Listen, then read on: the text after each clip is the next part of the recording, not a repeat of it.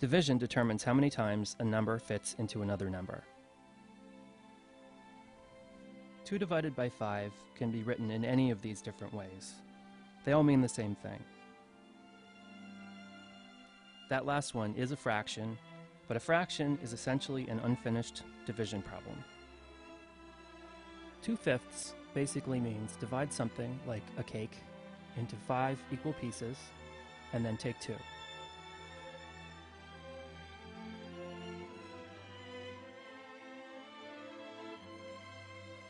(22/44) simplifies to 1/2. 1/2 is the simplified fraction. It's readily understandable at a glance. But you're not reducing the fraction, you're simplifying it. And by simplifying it, you're making it easier to understand or solve. But its value never changes. A fraction is a division problem. You can perform this operation on any division problem, whether or not it resembles a fraction. Take a look at this division problem. A good start might be to simplify it using factors. Both numbers are even, so both are divisible by 2. It's usually the best practice to divide by smaller factors first, and then by larger ones. We're allowed to multiply or divide the top and bottom of a fraction by the same number. Let's start by dividing both top and bottom by 2. So the problem becomes 161 divided by 7. 7 divides into 16 2 times. The remainder is 2, which gets prepended to the left of the 1. 7 divides into 21 3 times, so the answer is 23. Let's simplify and solve this next problem. 273 divided by 21. Both numbers are divisible by 3 because their digits add to 3 or add to a multiple of 3. 2 plus 1 equals 3, and 2 plus 7 plus 3 equals 12, which is a multiple of 3. Let's divide both numbers by 3. 273 divided by 3 is 91. 21 divided by 3 is 7.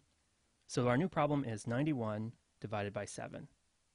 7 divides into 9 one time with a remainder of 2.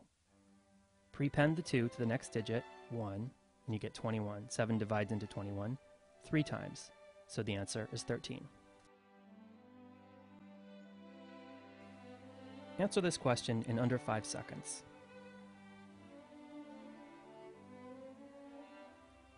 This problem is a breeze when you simply reframe it by regrouping. 4 goes into 4 once, into 52 13 times, and into 68 17 times. So from practicing division by factors, you can see the value of being able to recognize factors at a glance. For example, you know right away that 21 has factors 3 and 7. But how do you spot factors in a much larger number?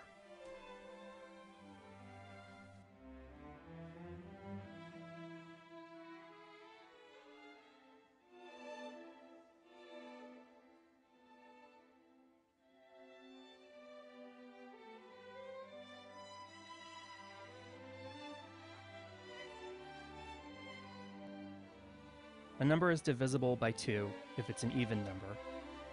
A number is divisible by 3 if its digits add to a multiple of 3. A number is divisible by 4 if its last 2 digits are divisible by 4. A number is divisible by 5 if it ends in 0 or 5. A number is divisible by 6 if it's an even number whose digits add to a multiple of 3. In other words, it passes a divisibility test for 2 and 3. Here's the test for 7. Take a number, remove the last digit and double it, and then subtract that from the remaining number. For example, 392. Take off the 2 and double it, subtract it from the remaining number. So that's 39 minus 4 equals 35. 35 is divisible by 7, so this number passes the test for divisibility by 7. Let's try another one. 623. Remove the 3 and double it, subtract it from 62, and you end up with 56. 56 is divisible by 7, so 623 is divisible by 7. A number is divisible by 8 if its last 3 digits are divisible by 8. A number is divisible by 9 if its digits add to a multiple of 9. A number is divisible by 10 if it ends in 0. Here's the test for 11. Add together the first and third and fifth digits, etc., and subtract the second plus the fourth, etc. For example, 40,326. That's 4 plus 3 plus 6 minus 0 plus 2, and that equals 11. A number is divisible by 12 if it passes the divisibility test for 3 and 4. Here's the test for 13. Remove the last digit from the number. Subtract 9 times the removed number from the remaining number. For example, 8,463. Remove the 3 and multiply it times 9, and you get 27. The remaining number, 846, minus 27 is 819. 819 is divisible by 13, so the original number passes this divisibility test. Take 819, remove the 9, multiply it times 9, and you get 81. 81 minus 81 equals 0. If you end up with 0, you've passed the divisibility test.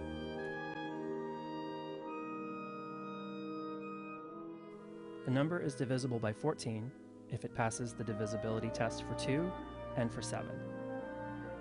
A number is divisible by 15 if it passes the test for 3 and for 5.